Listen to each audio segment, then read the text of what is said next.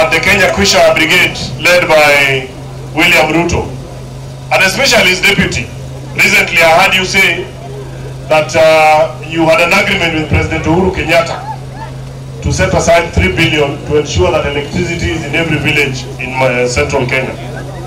And that Kimani Ichung'wah, who was the chair of a budget committee, had put that 3 billion, and then the succeeding chair, Kanini Kega, removed the 3 billion.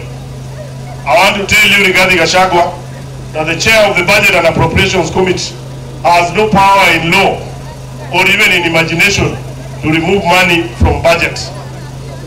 The budget of this country is decided in the House, which is the National Assembly, where you belong. It is just unfortunate that since the people of Madeira elected you, you have never attended a committee, you have never attended Bunge, except when you are coming to record so that you get your allowance. So first, learn how to be a member of parliament before you purport to be a deputy presidential candidate. Kenyans can never make a mistake to elect someone who does not even know the role of a member of parliament, does not even know the role of the chairman of the Budget and Appropriations Committee. And he goes and says in a public rally, and people are clapping, that the chair of the Budget Committee removed the money.